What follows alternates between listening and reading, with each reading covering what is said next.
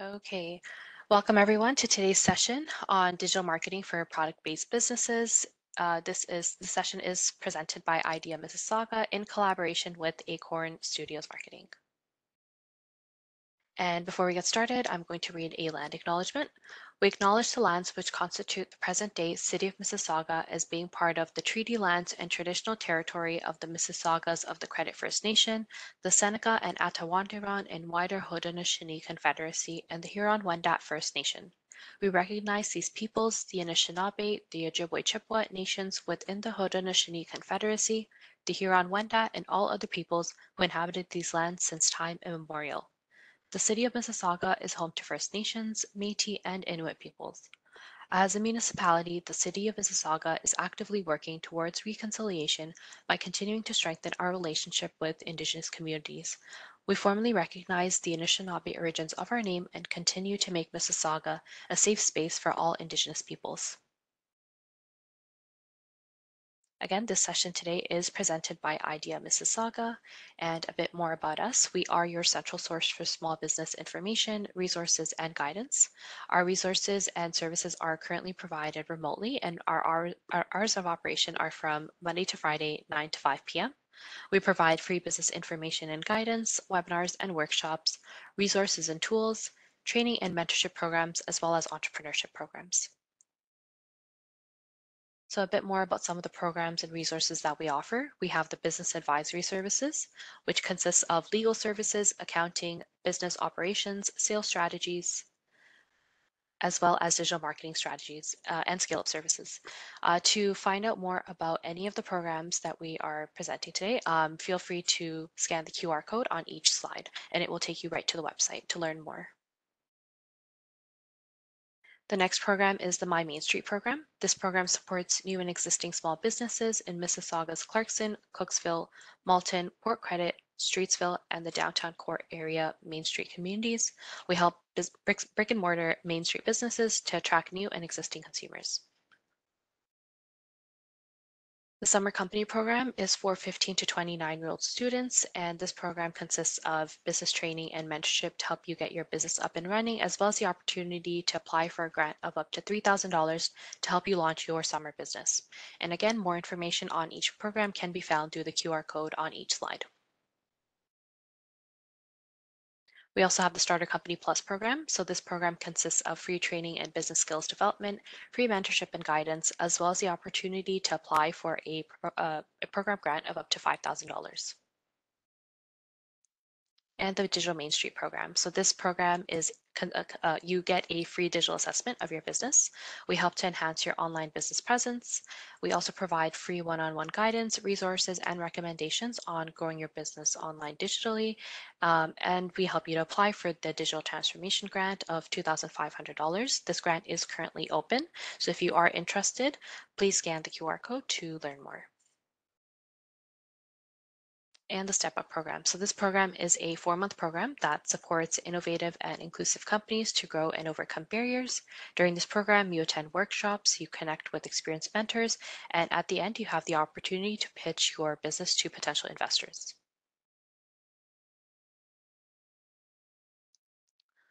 So a bit more about our team. We are here to help you. So we have John Lamb.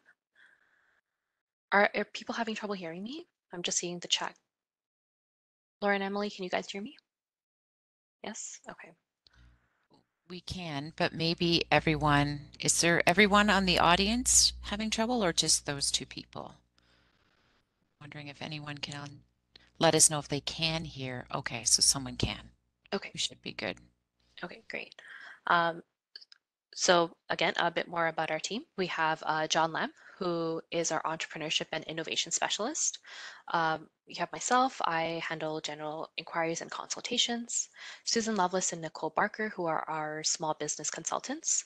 And we also have Sahana, who is our Digital Main Street project coordinator, and she tackles the digital consultations. And since you attended today's event, we invite you to join our future events as well. To learn more about our upcoming events, please visit ideamississauga.ca/events. And to join our e-newsletter, we we recommend you sign up for our e-newsletter. Feel free to scan this QR code to find out about any upcoming programming, events, workshops, webinars. We usually inform all of our audience through the newsletter first. And just a few ways to contact us. So you have our email, which is idea@mississauga.ca. Our phone number, 905-615-4460.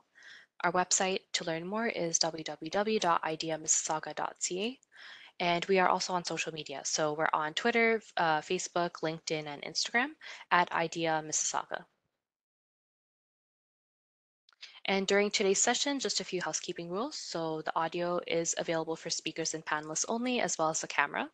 The session today is being recorded, and we recommend you use the chat area to offer any comments and questions that you may have. And please, as a reminder, just put it to all panelists so that everyone is able to see your question. And today's presentation, resources, and a feedback survey will be emailed to all attendees. So at this time, I'd like to introduce our speakers for today. We have Laura Dunkley and Emily Watson from Acorn Studios Marketing.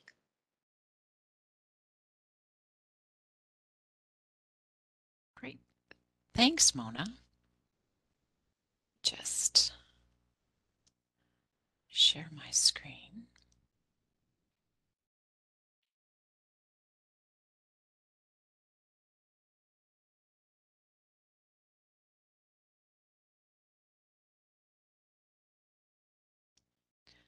Just let me know if you see the presentation slides, Emily, Yes, or looks great. the proper ones. Excellent. Okay, and Emily. So welcome everyone to Digital Marketing 101, 7 Steps to Getting Started. Today's session has been offered before for general Digital Marketing 101, and today's we're going to take those 7 steps and focus on you, a product-based business. So as you have met, Emily and myself, we are a small boutique agency. My background is entrepreneurship. I've been doing this for, very long time, and strategy business is my background. Emily is the graphic designer and social media, and you have both of us today.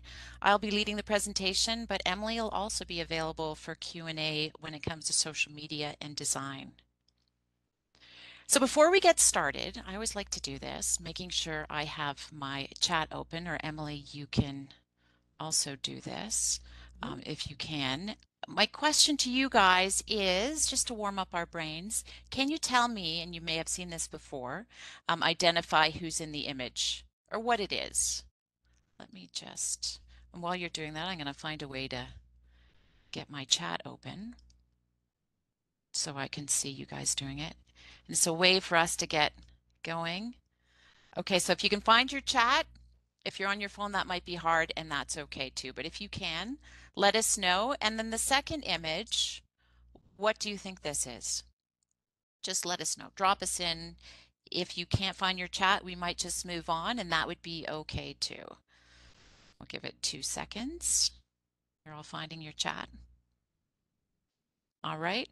What you see, let me know. Yeah, man walking into the snow and an hourglass. Interesting. Anybody else? Oh, someone else is saying that one is a dog on the left. So it's same picture, 2 different people, one saying it's a dog and one saying it's a person. I think it is truly a dog, but the first thing I saw as well was a person walking into the image, into the woods. The other one, Emily and I had this discussion, and I know this is an age-old image. Is it 2 faces or is it a vase? Not one is right and not one is wrong, but it's interesting how from our perception and visually we see 2 different things. You'll see where I'm going with this. So now let me know what you see in this image. What are these? Anybody? What do you think this is? Colored pencils. Ah, you guys are good. I didn't make this hard enough. They are colored pencils. Okay, what about this one? What's the image in the corner there? Not the plants, the other image. Anyone? Emily doesn't get to do this one. A couch. Yeah, interesting. Anything else? a jungle cat, a zebra, zebra decor.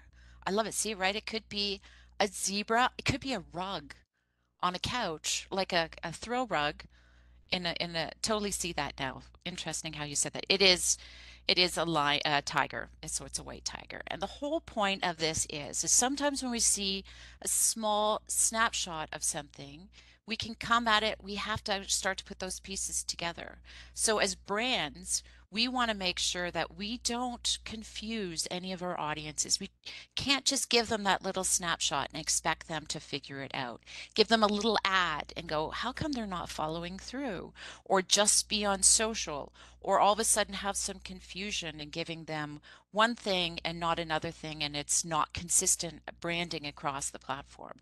And the whole point of today's session is to bring that all together, but it's a lot, right? I mean, it's much easier to just give them a snapshot and it gets confusing.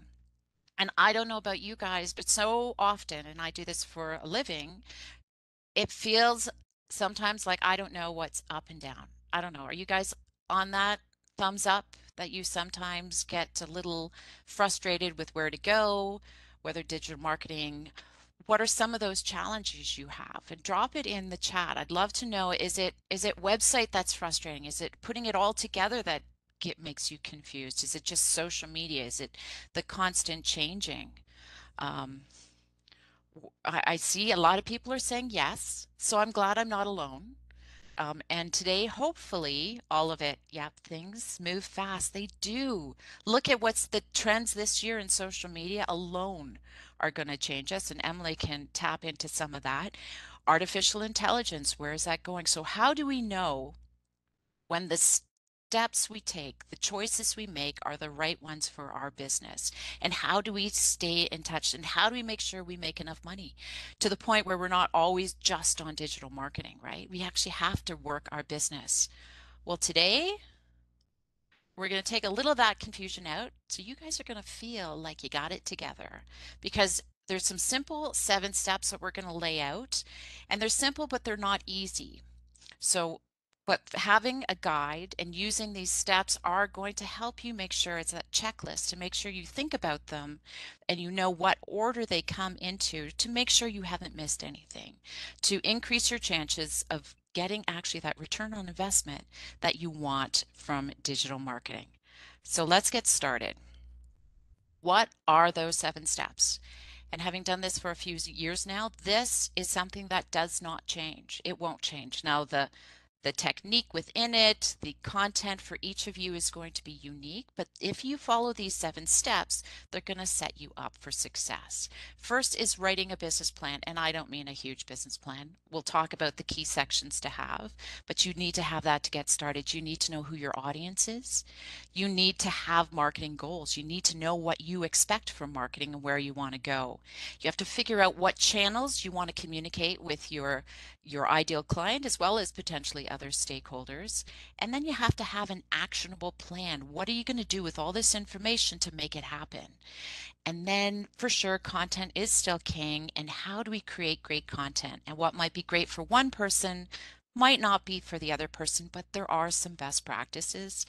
And then number 7 is track your performance. You need to know if you're getting where you need to go. Now, just because it's 1 to 7 doesn't mean we do it in this linear fashion. We have to consider this all at once, but still following through. Some come at the beginning, and some, like tracking your performance, needs to be considered up at the front. But 7 steps is what you need to follow. So let's start with the business plan.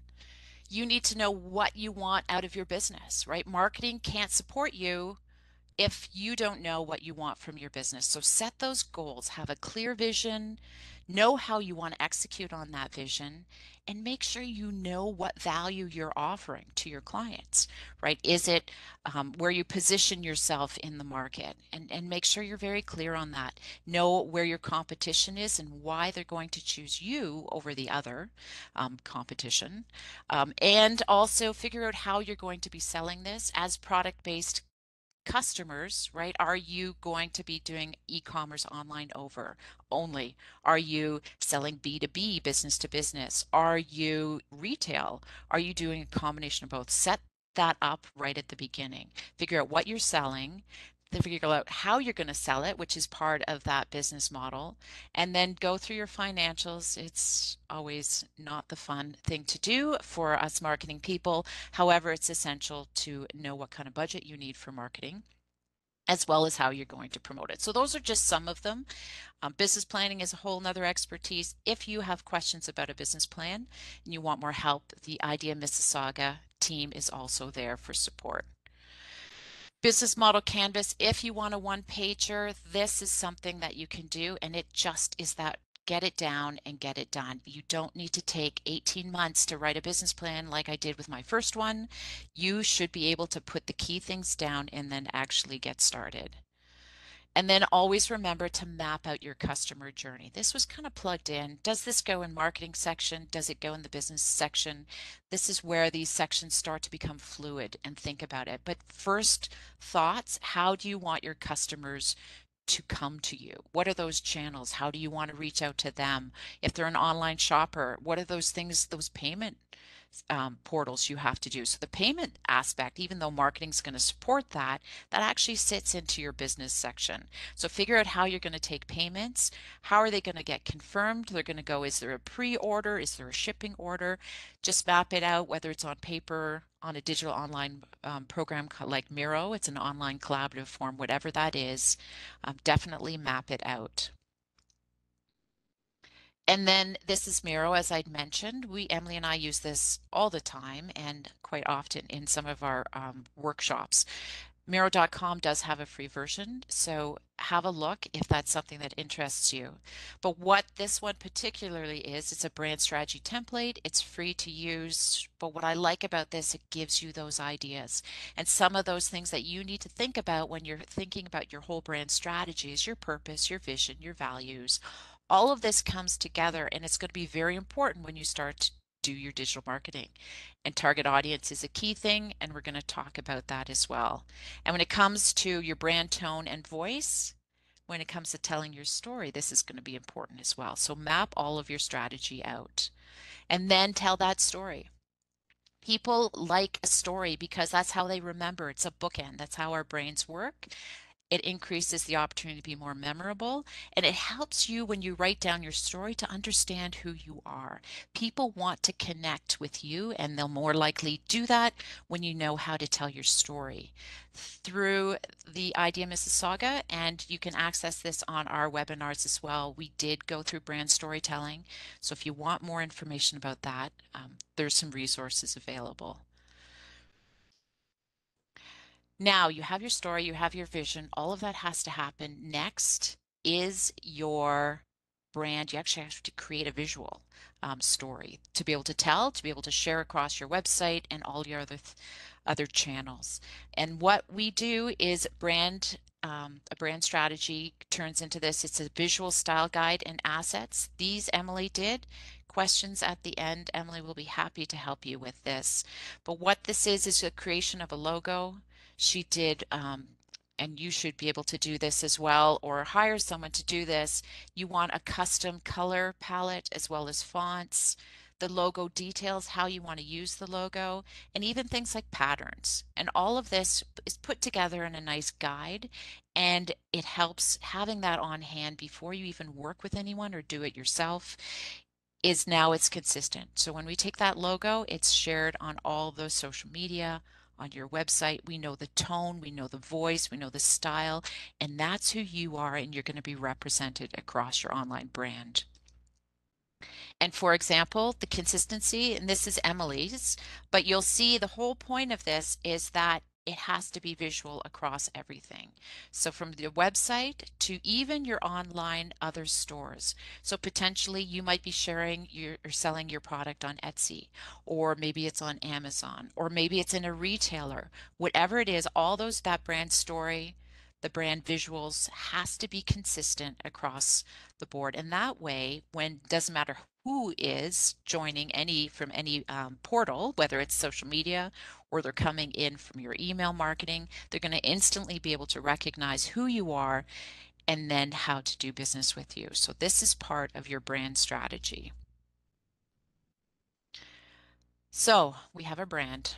We know what we want to do from a business perspective, and now we need to understand our audience. One of the most important things that you need to do and always be doing and updating is understanding your audience, because the economy changes, people's habits change, technology changes. All of these things affect how your audience works with you and even does different habits of buying and searching for media. So understanding your target audience is really important. And why? Because 91% of consumers say they are more likely to shop with brands that provide offers and recommendations that are relevant to them. And how do we provide things that are relevant to them? Is because we know what's important for them. And they're more likely, 80% of consumers are more likely to make a purchase from a brand that provides personalized experiences. And how do we personalize that? By getting to know our audience. So what do we do?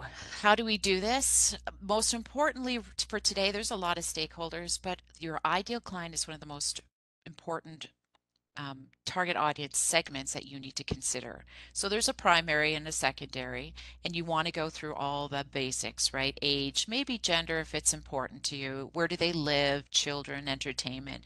Write it all down. Please write it all down. Put it into a form like this or wherever that might be, but definitely write it down and access it regularly. One of the most important things is your values, interests, hobbies, lifestyles. This gets into their emotional. You want to be empathetic towards them. It's like what motivates them to buy, right? Why would they even purchase from you? Are they price sensitive or are they not price sensitive? Do they like luxury? Do they like to travel? Is family more important to them than travel? If it is, then you need to understand what that is and what really does motivate them. And how do they consume information? Do they like to watch videos? Most people like videos. But there are some people that prefer to read text. Is it an older generation? Do they prefer newspapers? Well, you're not going to do an ad out on TikTok if you are focusing on an older demographic. So these are things that we really do hope you will write down to create then this ideal persona.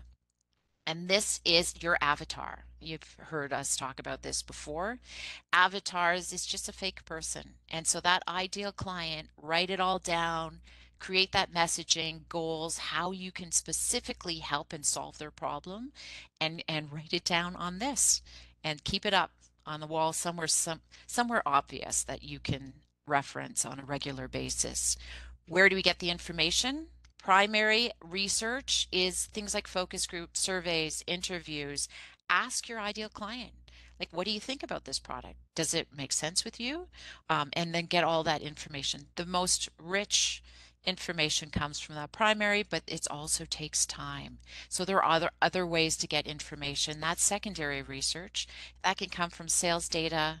It can come from things like forums. What are the questions they're asking? Social media, hashtags. What are the things? What are the problems that people are having that you potentially can solve? All of those are great resources for finding out more information about your audience. So setting goals. Number 3, where do we want to take all this information and what do we want marketing to do? So the first thing for setting up marketing goals is to ask these questions. What business goals are you supporting? If you're just building a brand from scratch, you're just getting started, brand awareness is really an important business goal, right? You just have to get out there.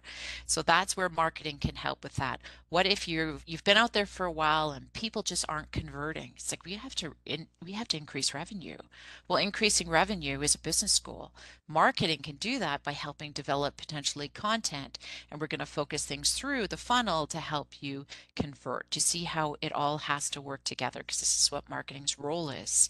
And what does success look like to you? What are those key metrics? When does things like this have to happen? How are you going to elevate success? And who particularly are you actually trying to reach out to? So if you're expanding your business maybe into another province and your business goal is I want to expand into Alberta. And you go, okay, well, what can marketing do to help? Well, we can now build awareness around that province. And so our focused audience is not going to be BC, it's going to be Alberta. So we really have to understand that audience and write it all down, because this helps you be accountable, but helps you stay focused. And it helps you understand if your marketing is successful. If you do not have goals, you will not know if you're successful. So please do write it down and make sure they're smart. And this is where, if we answer these questions, they're going to be smart. They're specific, they're measurable, achievable. Well, sometimes we have to put it down and create benchmarks to part of its research to know if it's achievable and adjust as needed, but try and be realistic, relevant, and timely. And what do those key indicators look like? It is that awareness, consideration, decision, and loyalty. So this is what we call the funnel, right? So always be thinking the funnel, whether it's or um, marketing goals or creating content, whatever that is, everything has to move through the funnel. So the general awareness has to happen before we can actually buy. And this is fundamental to your success across all your marketing. And the fact that if you try and do an ad when you're straight to the decision and you haven't even built awareness or built a community, it's going to be very difficult to get them to conversion. So everything we talk about today and in your future of your digital marketing plan thinks through this funnel concept. So from awareness standpoint, we have to maybe get more traffic, website views, right? Generally speaking, we want more followers on social, and maybe we want more email subscribers. So that's just general awareness to say people know about us. Consideration are things like, are you right for me?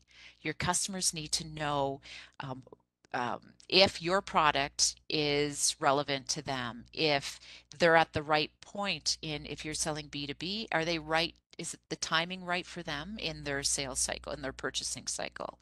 Things like that can help, marketing can help in the fact of understanding if we're getting there, is how many media stories that would be if you do a PR campaigns. What's the percentage of engagement? That means people are interested and they want to hear more, right? Demo, did they attend your product demo? Emails, what about engagement? Maybe they're getting your emails, but are they actually clicking through? Is there an interest there? And then that decision piece is their sales. Is it converting, right? And the returning loyalty is testimonials. That's how I'm going to know if it's working. People are talking about it. User generated content. Emily is an expert in that world. And that is people are picking it up. They're sharing how great they love it. And that's really ultimately what we want them to do, is return and to share their insights. So this is how we know that our marketing goals are actually working. So selecting the right channels, this is the big one. So most people say, so should I have a Facebook page? Should I have an Instagram page? And this next section is, you're going to answer this for yourself. Now, experts and people in digital marketing might be able to help you guide it through, but this is things that you always need to think about for yourself and for your business. And I hope it's going to help. First thing is understanding what is a channel, right? So there's three main parts of a different types of channel. There's owned, paid, and earned. Owned is the most important thing that you should focus on ever, always. And what that means is those are the things that you have control of for your brand, your website, your social media profiles, things that your email marketing campaigns, all of those things, you have direct content in what you contact and control over what you produce and share to your audiences. So that's the own first. And we really want to build that out first. Paid, you got to pay to play, as they say, and that always supplements your owned. Paid does not come before owned, because as we use the analogy quite often, you don't invite someone over for a house party when you still don't have walls up on your bathroom.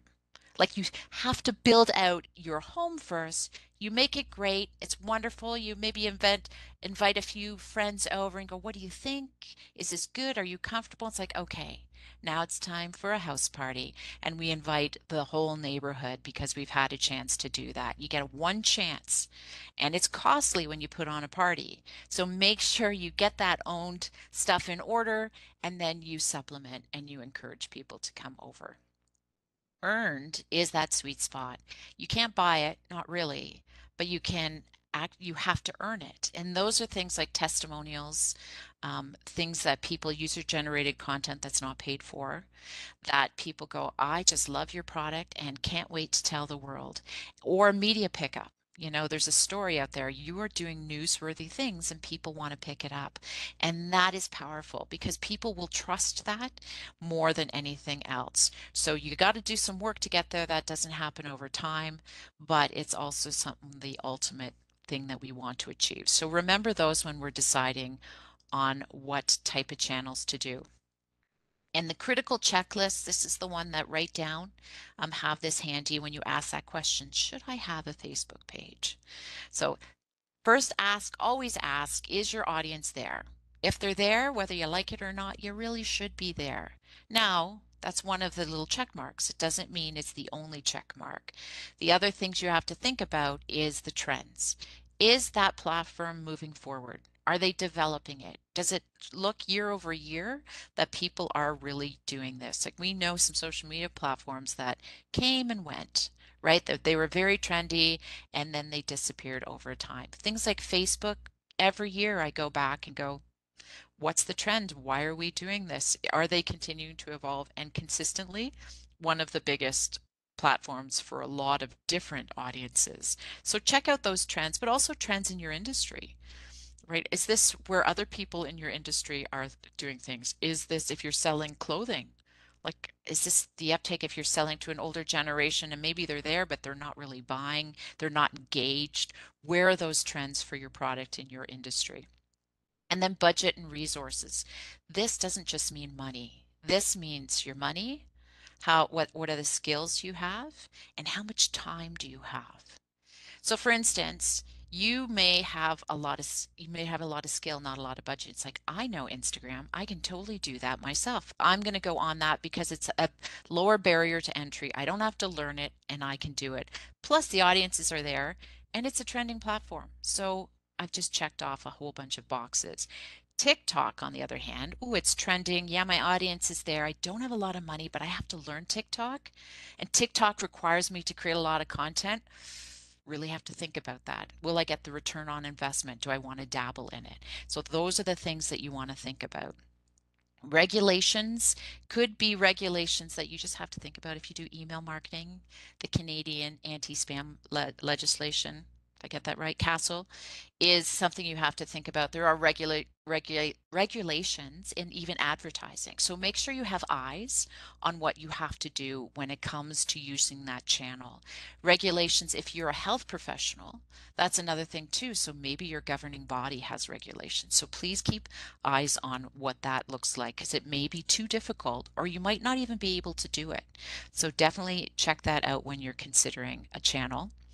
And then finally, the effort to impact. One of the most easiest things if you're considering a channel, how much effort do I have to put in to get the return on investment? So I always tell people, as Emily knows too, my channel of preference is LinkedIn, right? She's the expert when it comes to TikTok and Instagram. Mine is definitely LinkedIn. And why do I often recommend everyone has it? Doesn't matter what you have. Whether you're a B2B, B2C, whether you are selling services or product, just create a LinkedIn company page. And why?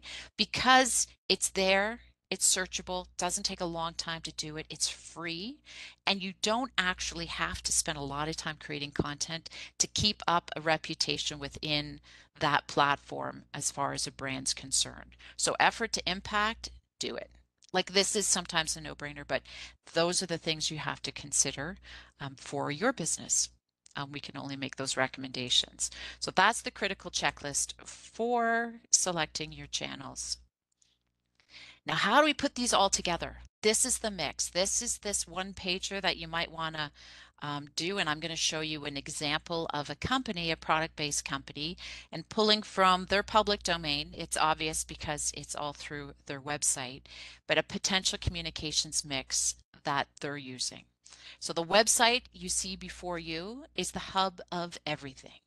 It is, doesn't matter again what business you're in, but your website is crucial. It's owned, and it also is only one address that everyone has to remember. right? Like we have to make it easy for people to find you. It's searchable, and everyone just knows if I go here, I'm going to find out all their channels. So your website is one of the most important things that you can do, and it needs to sit in the hub of all of your marketing. And I mean all your marketing, in person and online. So there's your website, and we will talk about more details on that. But what else do we have as far as the mix goes? Blog. It's content, but it's also a way to reach out through different channels is blogging. So that's one of their tactic that they use, and it sits in on the website. So it kind of is website slash its own channel.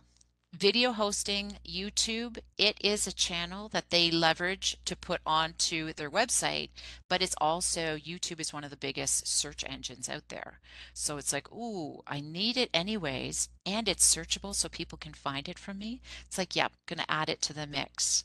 But adding it to the mix also, and this is how it all starts to work, they do a podcast, a kitchen mix podcast that's totally relevant to their business. They do it as content, but it's also searchable through various podcast channels, which is also put onto their YouTube and then linked from their website. See how it all starts to work together? So if you're going to create one channel, how is it going to touch all those people? How are they going to bring people to them? How much content do I have to create? All of these have to be considerations. Email marketing, for sure. One of the best ways to distribute, right, is through email. It goes right to your inbox. Once people give you their email, it's like you have their email.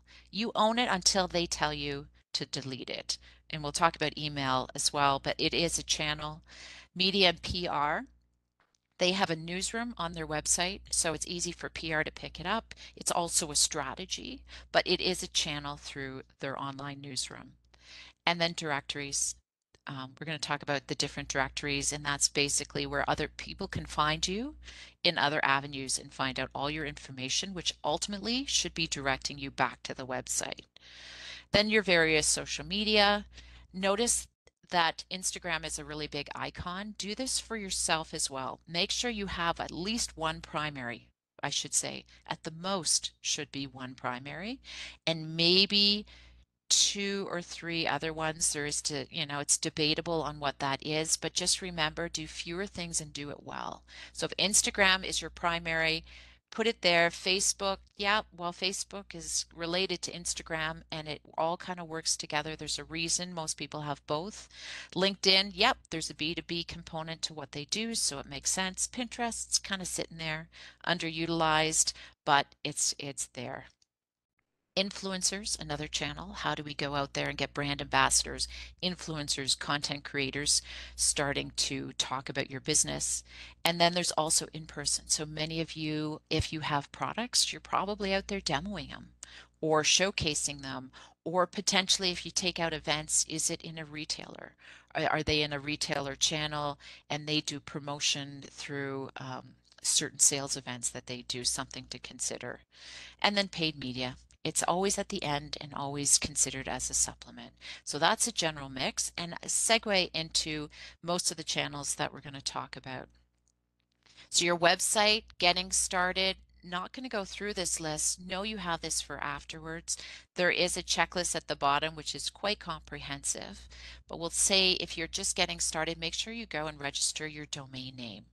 And that's really important because if you go and register your name and you don't have a domain, it's like, oh dear, someone else has this. So it's one of those chicken and the eggs, right? Make sure you have your domain, register it, make sure you have your proper name, and it all works together. So you do need a domain name. You have to figure out what platform you're going to be on. You've established your brand already. Make sure you have your assets and your content.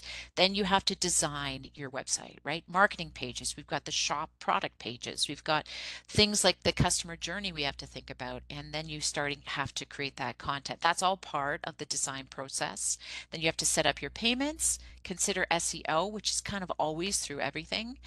Track your performance and make sure it's tested before you actually launch your website. And if you do have a website already, go through this list again to do an audit. Things constantly are changing. So what are the different platforms? We have things like Squarespace as an example of kind of that all-in-one, right?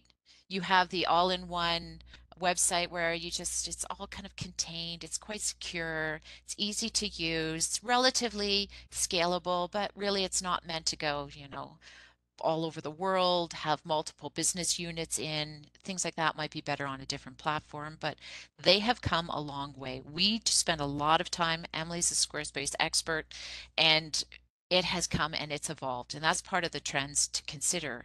Is the platform consistently updating? So they allow you to sell merchandise as well as different product listings, categories, and also member portals, of which we've just launched a membership as well. So inventory management, and that's something else that they do. Now, the other one to consider is Shopify. Very popular, or there's other commerce first ones like Square, I think is another one. But basically, these guys are really robust when it comes to selling product. If you're going to be doing drop shipping, or you are just doing sales of a product and you're not doing a ton of blogging, content management, things like that, Shopify might be right for you. Definitely go and investigate it. Just always look at the scalability. Can it scale with you and the costs? A lot of times when you go in, you go, oh, it's not that expensive, but then you have to start adding things. What we love about Squarespace is the fact that it's kind of like all in one. There's a few little add-ons, but it's not really a lot. Shopify is meant for you to be able to customize it and add it in. But just remember, those often have a price ticket related to it.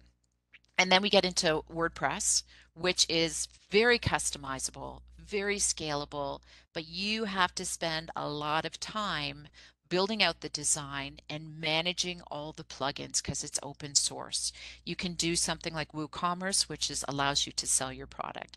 So that, just note that WordPress does require a lot more attention. Okay, we're going to move through these just for the sake of time. 70% of online shoppers say page loading speed affects their purchase decision. It doesn't stop. None of this stops at just the design. And all of these things that we're going to talk about right now, these statistics, you have to think about as you're designing it. Don't design it and go, oh, page speed. I should think about that afterwards. It should all be built into your design process. Now you can go back in afterwards and do some fixes, but that's another thing. The most important takeaway from this is that it is important. How you structure your website will make a difference in how your page load speed happens, how the interaction happens, and we know that online shoppers want that good experience. So do keep that in mind. And there are 88% of users are less likely to go back if they have a bad experience. So do it from the get-go. Make sure that it's all optimized from a user experience as well as search engine results. And 111% increase in traffic results when you update an old blog. It's one little thing, but design, images, and content. The takeaway from that is make sure you're constantly updating your content on your website. Google likes it, and so do your users. And most people now are accessing things through their mobile phone, and that's increasing. So when you do website your design, make sure you check for all the different devices that it's optimized for that. And that gets into when you hear about website design UX, which is user experience and accessibility. Think about this, right? These are some quick tips on what you can do right now. Go back to your website, take this, have a look, or if you're designing your website, make sure you have this. Top of the fold, when soon as you land on it, that top hero image and that call to action is very important real estate.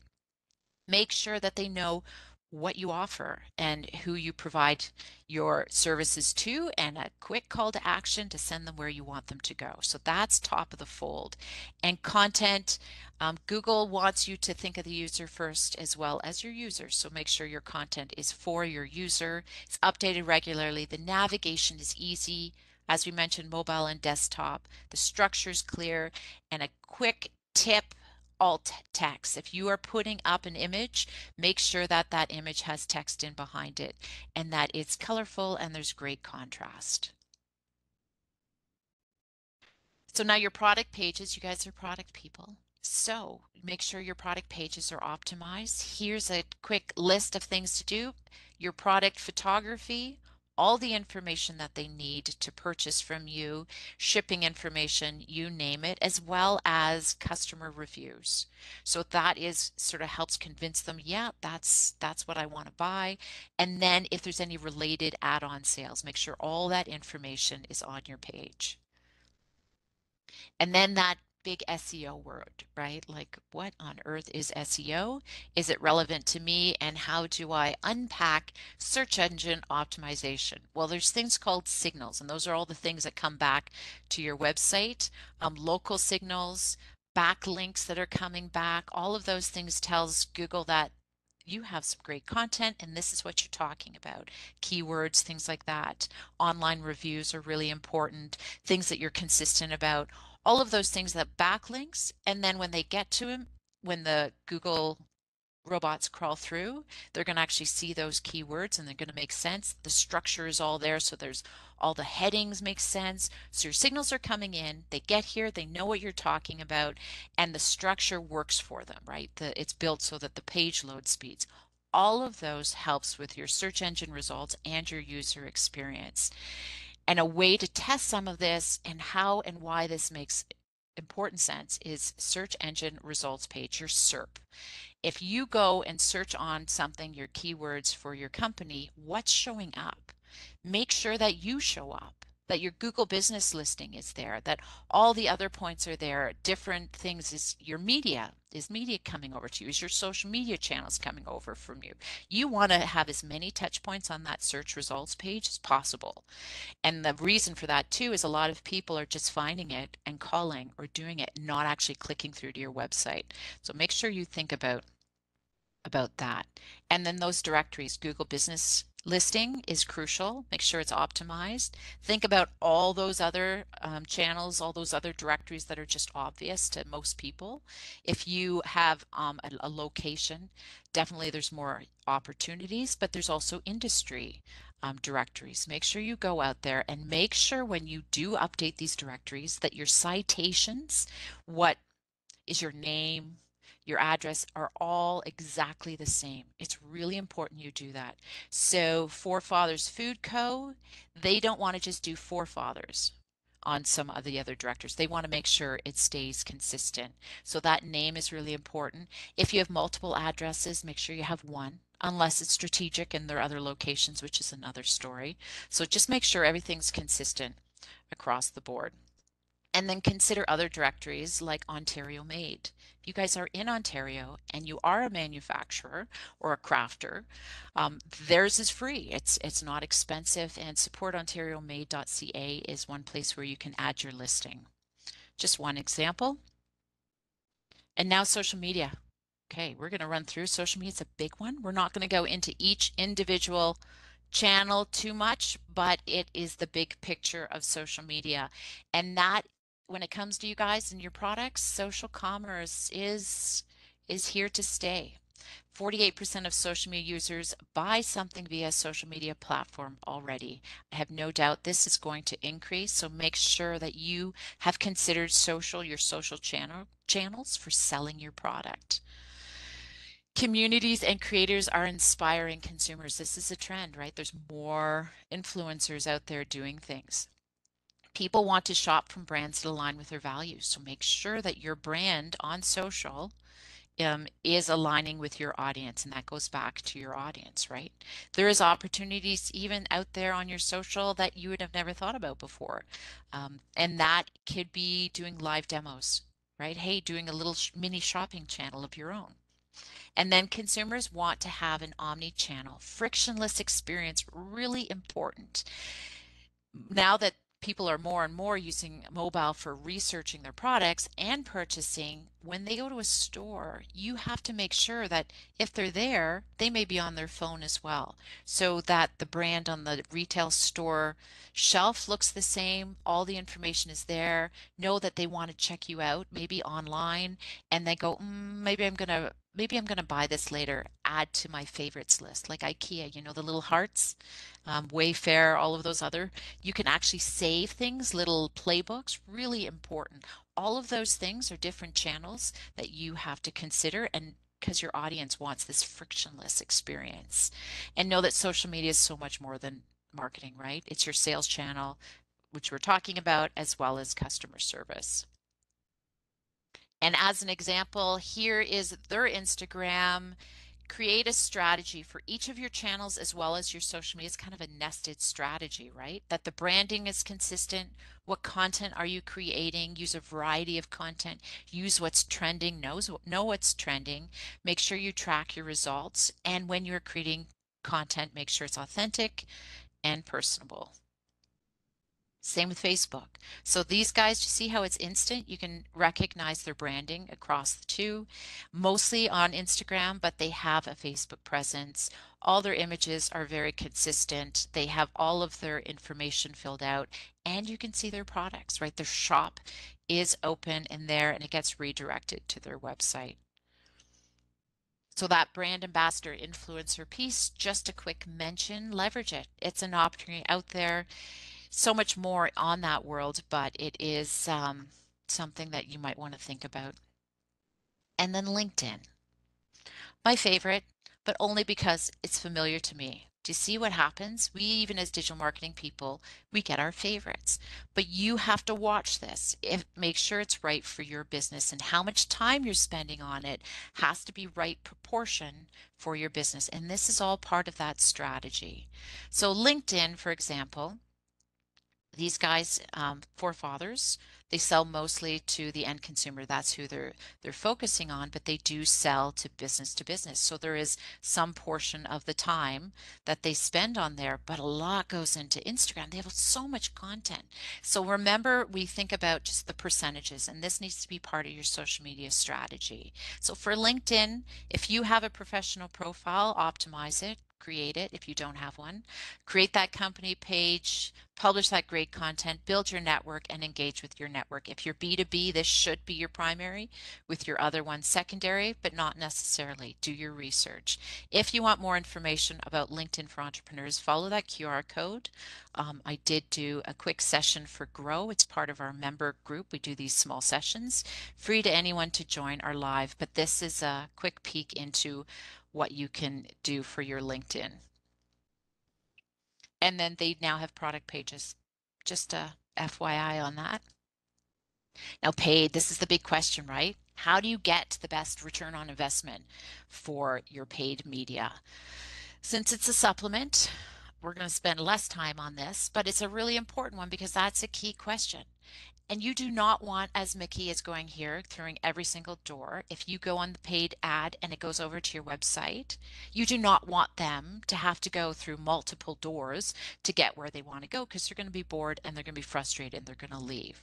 So that's one of the key things that you have to remember when you're doing an ad. So first, owned platforms, you have to optimize that first before you invite them over. Make sure that ad is relevant to whatever platform and the people you're sending it to, and the content is there. Make sure you're memorable. Make sure it's obvious what you're selling. And then that clear call to action. If you are selling a brand new, I don't know, a computer, for instance, if you're selling this to your local businesses, maybe you do computer like computer parts, and it has to go out there. It has to be obvious that those computer parts are for a business and not for the 15-year-old down the road. One example of that was a brand that I had worked with. They sold furniture, and they sold used furniture, but it was B2B. And what was happening is the used furniture, they were getting all these customers coming to them, that just the individual person, because it wasn't obvious that this was for a business to business. So make sure it's very obvious, and then that clear call to action goes right over to where you want, what you want them to do. And remember to start small, learn, and then adjust. Some examples of what that is: use really good visuals that make sense. The My Dog Loves This stuff. I'm just going to pull out some cool things on some of these. It's social proof, right? There is a person saying, my dog loves it. Well, if your dog loves it, my dog must love it, right? Just that, the way our psyche works. And then they have the built-in information at the top. Know that people are going to look at the visual first. And the only dog food like it. Really clear at the bottom there, and then what's that call to action shop now? So we've proven that people like this. So really it has drawn me into that visual, and that's the only dog food like it. You can't not buy this, so buy it. So see how it's quickly gone through the funnel. The Athos, see imbalances that your personal trainer can't. It's also already filling in the gap. It's figuring out what these people want and going right for it, giving those quick visual of who it is, and then it's like learn more. And then even Slack, it's a product, it's a digital product, which is still a product. So what it feels like to sit in 25% fewer meetings, they figured out what the problem is and they just went right to it. It's like, yep, we want to be in fewer meetings, so make it better, learn more. To see how we went all the way through the funnel very quickly. And that is media ad, paid media success, very, very succinctly put. So media and PR isn't just for the big companies. It's for entrepreneurs as well. PR Karma is one platform that is focused on entrepreneurs, providing newsrooms that are affordable, but it's also just an opportunity to let you know that the PR world has switched a little bit. What is considered newsworthy for the big guys, now there's things even for entrepreneurs like yourself. Maybe you're launching a new product. Maybe you're hosting an event. Maybe you are launching into a new province. Maybe you've hired somebody or you did a total rebrand. All of these are newsworthy. So do remember that that is there and you need to share that story. If you want to see an example on the Forefathers website, they do have a newsroom. And email marketing best practices, just make sure you have consent, personalize the messages, set up that welcome sequence. That welcome sequence is when they subscribe. You want to double opt in. Just make sure you set that up when you do it.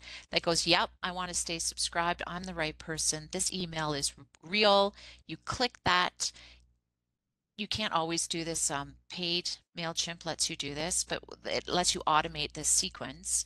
Whereas when they go, yep, that's it, it goes back. And then you have this email already and you send this welcome email. It goes, hey, thanks for coming, joining us. And you talk a little bit about your brand and that's welcome. Now you can have multiple email sequences, but that's the one that we say for sure, set that up. And then consider that whole customer journey when it comes to multiple sequences. Give them a reason to join, highlighted, bolded. It's like gold to give out your email address. There has to be a reason. You have to give them something to get that address. And that is also making it easy to join, right? Like make sure it's everywhere. Make sure it's on your email signature. It's on your website. There's a pop-up, but not a crazy pop-up. Like all of those places, think about it, make it easy for them to join. Contests, discounts, giveaways, all of those things are other things you can do. And here's just some cool things that you can do to showcase some things and how you want to display it, right? You're never too cool to learn something new. See, sometimes it's not salesy. I could say this. Salesy, you really just want them to maybe sign up for your blog and then you sell them something. Maybe for sure it's that 20% off. I caution you with the 20% off. And so many people do this. The problem with it is if you're not quite ready to buy, you've given them 20% off and you haven't convinced them yet that they are your customer. So I'm going to click out of that. And if that pop-up doesn't show again, I'm not going to know where that is. So remember the timing, remember that funnel. Really important when it comes to setting up your sequence. For instance, this was just an example of our newsletter. One of the things that we definitely do at the bottom is add or join our e-newsletter, and we have a landing page for your e-newsletter. I highly recommend doing that because of the other channels. If you just have a pop-up or somewhere on your website, you can't promote that newsletter elsewhere. So if I wanted to do an ad saying, hey, sign up for our newsletter, where do you send it? Do you just send it to the website? No, because then they could get lost. Remember all those doors? So we want to send them directly to the landing page. Not only is it easier, but it's easier for me to track the results from that campaign. So we do suggest creating a landing page and then just embedding your form into it. And then writing your marketing plan. I know we're getting into some time here. These are just some key things to remember. One of the most important things is that timeline, right? Is figuring out what you're going to do and when you're going to do it. Tactics, what the tactics is, are things like campaigns, right? Maybe you're going to do sales promotionals. Maybe you're going to do some media outreach. All of those things, email marketing, blogging, all of those things are tactics within your digital marketing plan. And this is an example. Follow the link below to the boot camp from what we did through Idea Mississauga when it was MBEC. There is a digital marketing planning boot camp series to understand this a little bit more, but you can also download the sample. So you can see what tactics are done, what timeline within the year, and even a budget. And this is that content. So basically high level, if you don't want to go into all those details, just figure out before you do anything what you want to achieve, who you're going to be talking to or promoting to, what creatives you need to create your content, how are you going to actually do it? Are you going to do it yourself? Or are you going to hire somebody? Where is it going to be distributed? Do you have to put paid media behind it? And then make sure you manage, measure, and adjust it. And how do we do that? Through something called an editorial calendar, which you can do using a spreadsheet, or you can use an online one like Asana, which is what Emily and I and many of our clients actually use. And then creating great content. And what did we talk about? It's the funnel.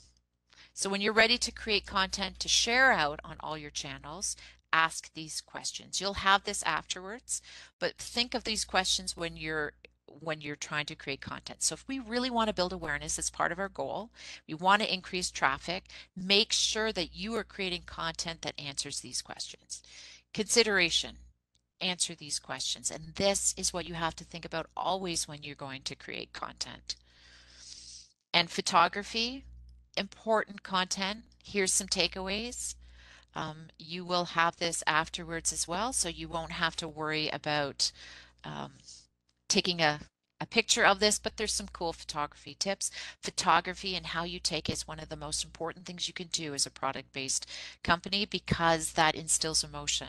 Make sure it's clear that what you're selling and that it has context. Lifestyle photography is also important. So you've got your product for your product page, but how is it being used? And then make sure it's consistent with your brand.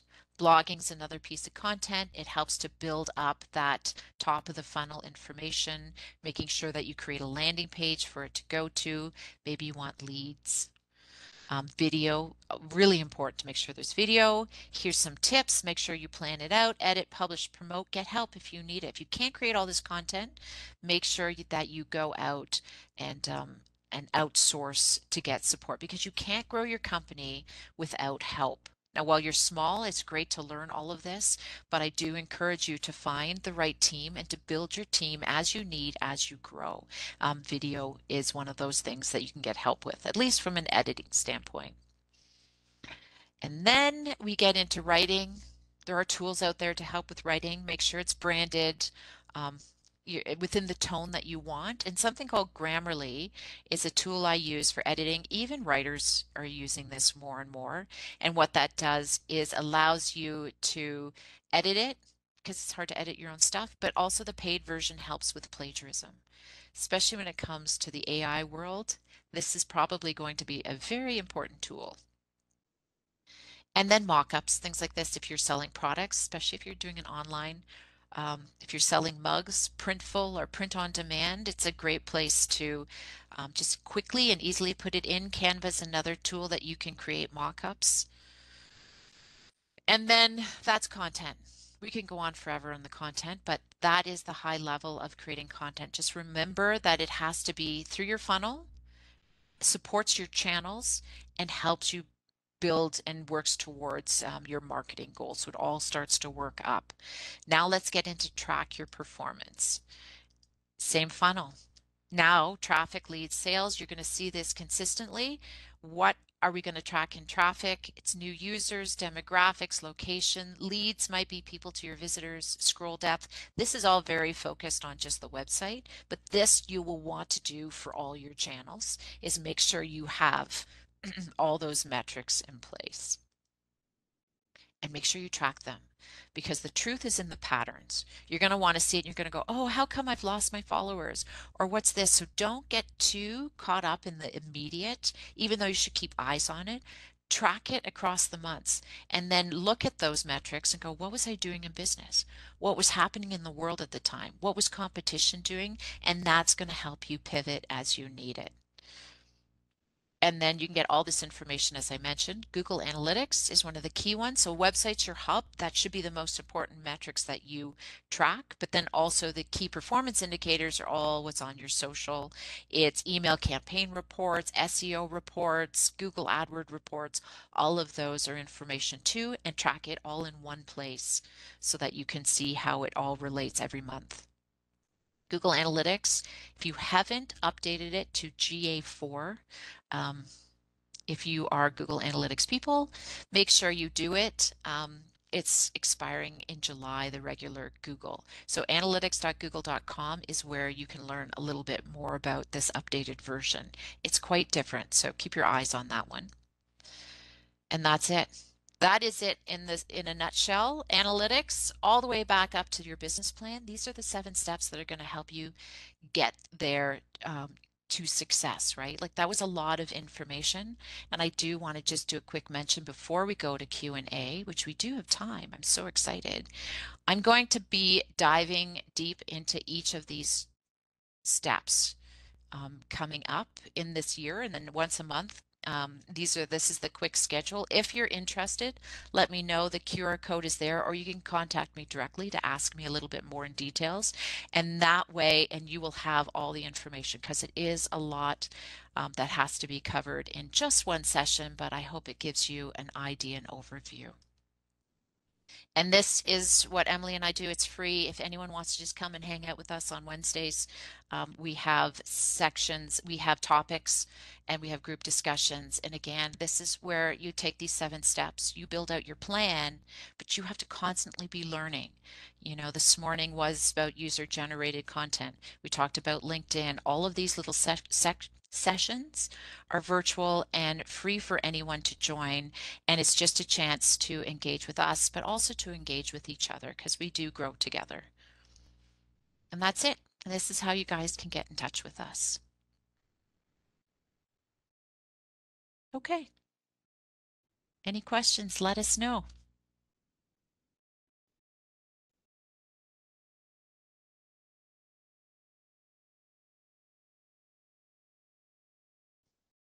Okay. Emily, drop questions in the chat if you guys have it. It was a lot to cover.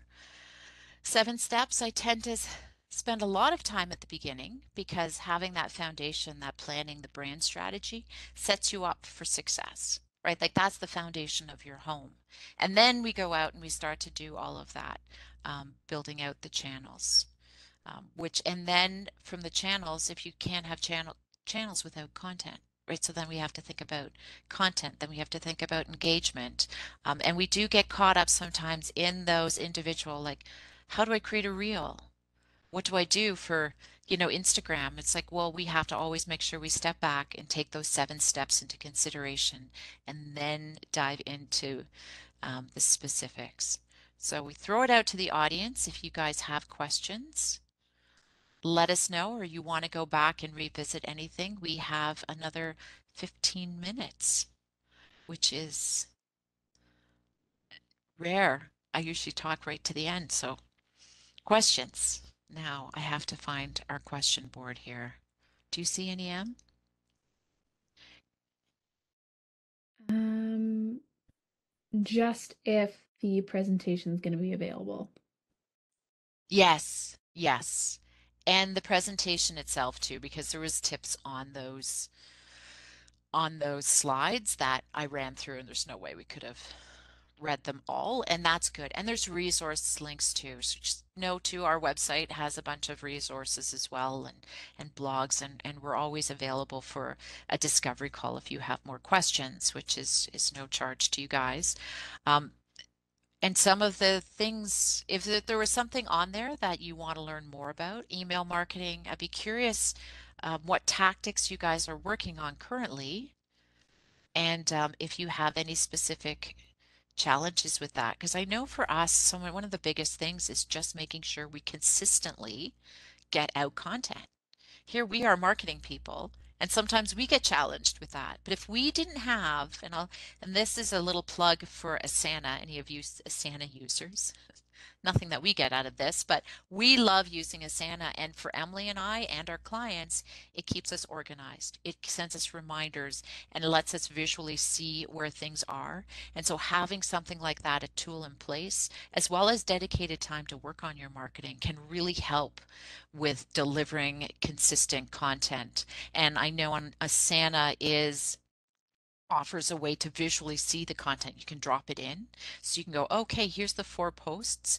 This is the visuals that I'm going to see across the board. So you can actually plan it out ahead of time.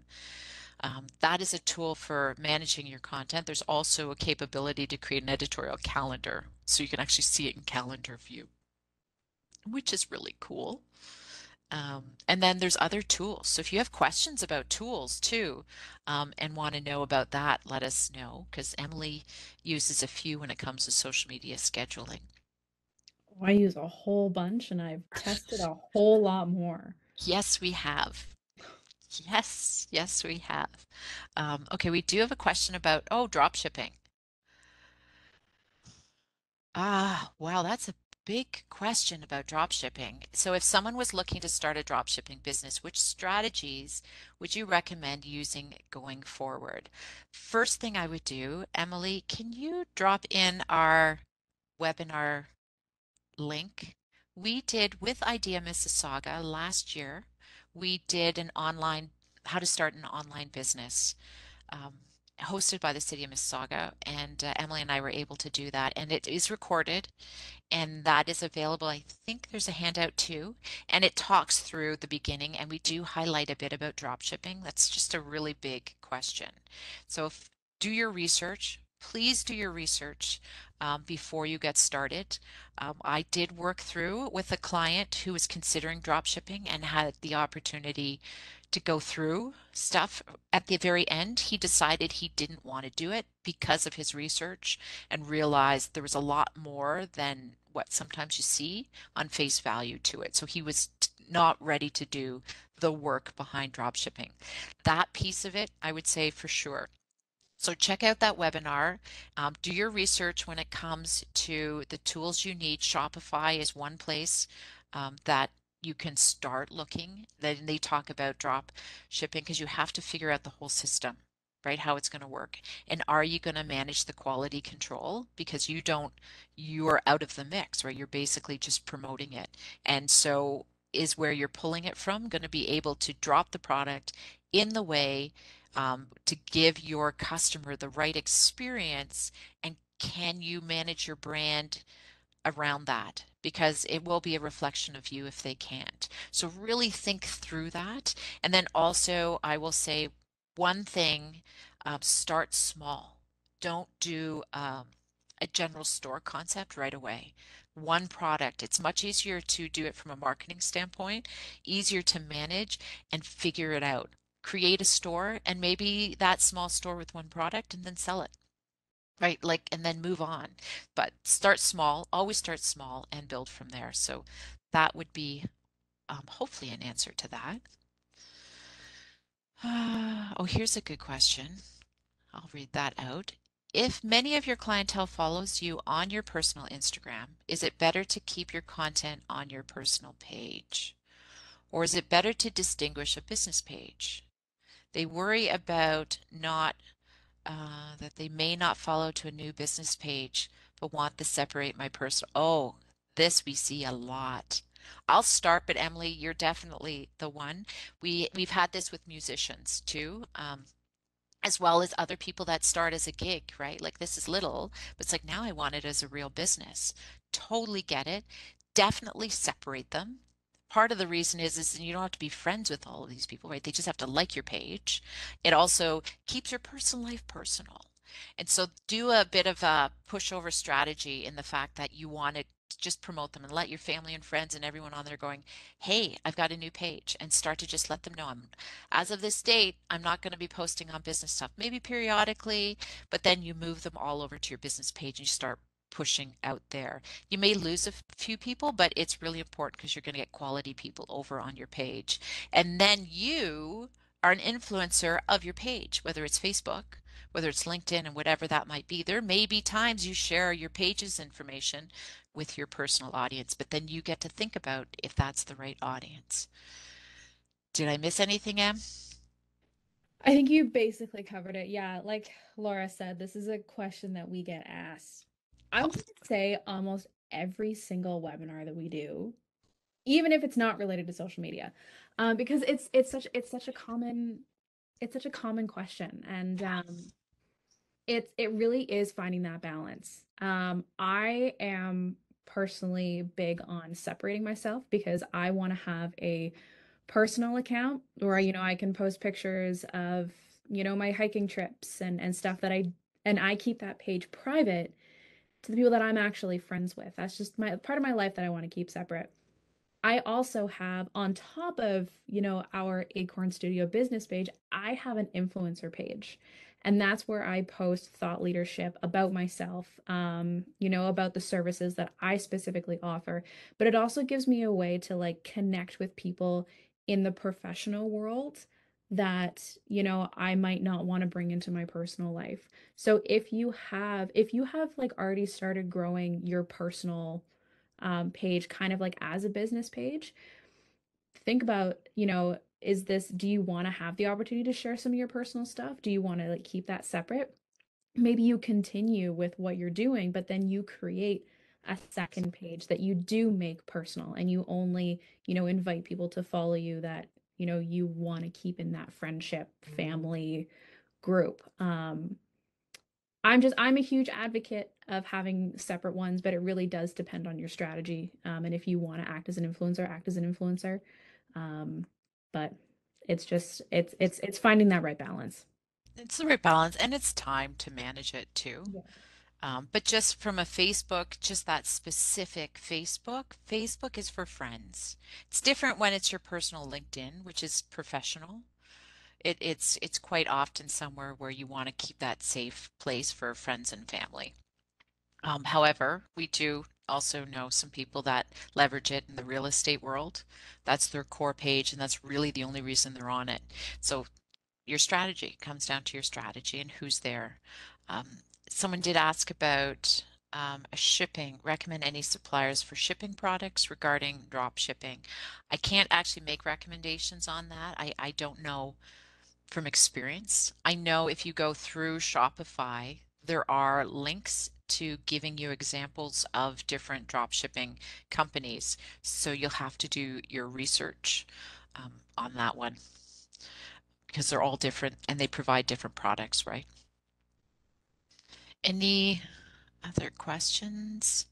I know social and that influencer piece is always a big thing, but influencers are one of those things that until you, like you mentioned, Em, right, we have to get your own content in place before we actually start to build out other and bring in other people. So it goes back to figuring out who you are and what you want to do. Your brand strategy piece is really, really important before you move forward with any of it. And if you are really currently working in a business, just go back and do a bit of an audit on your whole process, right? Just revisit that business, your vision, values, and then do some research. Sometimes we perceive ourselves to be different than other people. So do that research, go into asking your clients what they think. Are you doing things? Does this match with how my product and services is being offered? Maybe you think you're offering this to someone else and someone goes, yeah, I'm not really relating to that, but what about this? So do constantly be doing research from your business planning, brand strategy, website is key. Go in and do it. If you do have a website, do an audit. Emily and I use Uber Suggest that it's not expensive. You can go in and run it. Ahrefs, Moz Pro, things like that. You can sign up for a free account as well. I think they give you a free trial. And that way you can run your website and see if there's any issues. Things like broken links. Make sure your meta descriptions are all up there. That's really important because search is essential, right, for your product-based business, for any business. And then you want to make sure that you have all of those signals out there. So if you don't have your products on your social channel, do you have your products on Google? All of those things are part of those signals coming back. So make sure your branding from when they land on it, they totally understand who you are. It's easy for them to follow through to purchase. Make sure you test your shopping carts if that's there. If you are a retailer, make sure that you've actually figured out your offline as well as your online strategy and pull it all together. Website's the hub, and then all of your social media as well as that's out there is all optimized and branded, and email marketing, right? So if we don't have any more questions about that, we could probably uh, it's probably we didn't miss anything, did we? Um,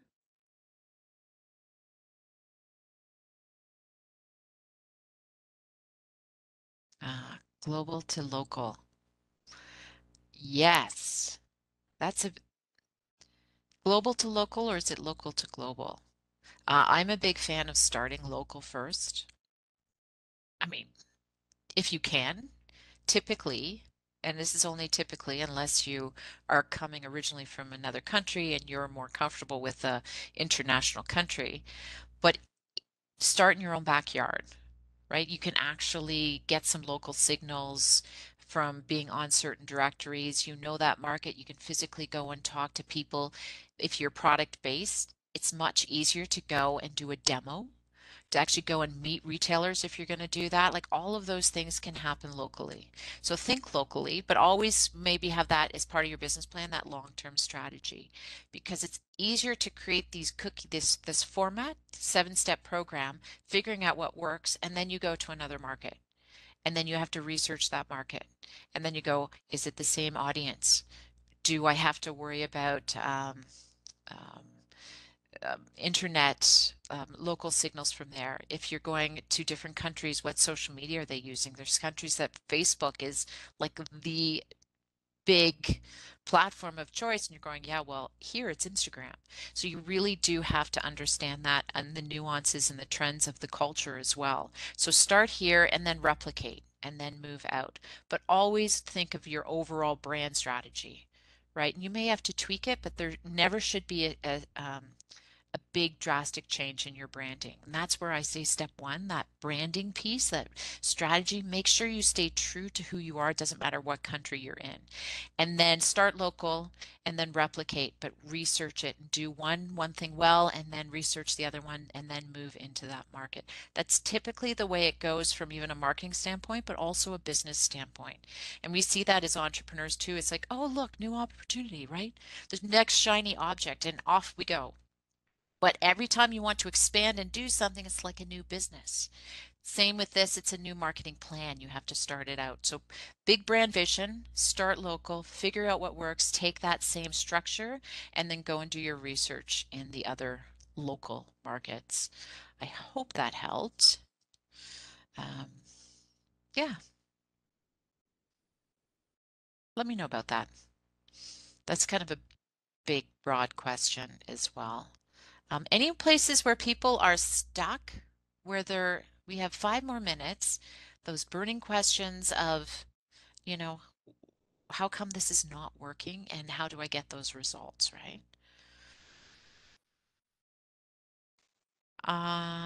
You might have to retype that last question. I'm not sure I can decipher what that means. Oh, to minimize risk, as most new businesses fail in the first 3 years. Well, the biggest thing is do your homework, do your research is one of the biggest things before you even start. Most people don't. Now, I don't mean to do your research, create this giant plan, and be frozen and afraid to start. But you have to do that business plan aspect first. Make sure you know who you are, what you're selling, and your financials is a really big one, and your return on investment, and then go out and get started. Now, when it comes to digital marketing, the risk factor, I know it's not answering that big question, but that's the entrepreneur question. If you have more entrepreneur startup questions, please reach out to the team at Idea Mississauga. They have a great consulting group that can help you with those specific questions. When it comes to marketing and reducing risk, really follow these 7 steps. If you hit all these 7 steps, it sets you up for success. It's usually when we skip over or we miss and we have a gap in one of those, we don't do our content, or we didn't think through our brand strategy, or we haven't been tracking success to know what's even working. That's usually when we start to notice things aren't working. So I hope that helps. Um, yeah,